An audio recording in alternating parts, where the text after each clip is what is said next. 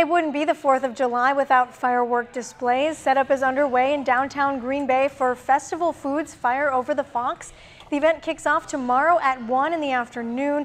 There will be food and activities throughout the day, including music and comedians. Then fireworks will start at 9:45 p.m. It's always a good fireworks show, and it's very good seating. Pretty much anywhere you can see the fireworks since it's right on the water. Yeah, the event is free, and you can purchase tickets to the preferred seating section for $10. They're also collecting cans of food for Ben's Wish.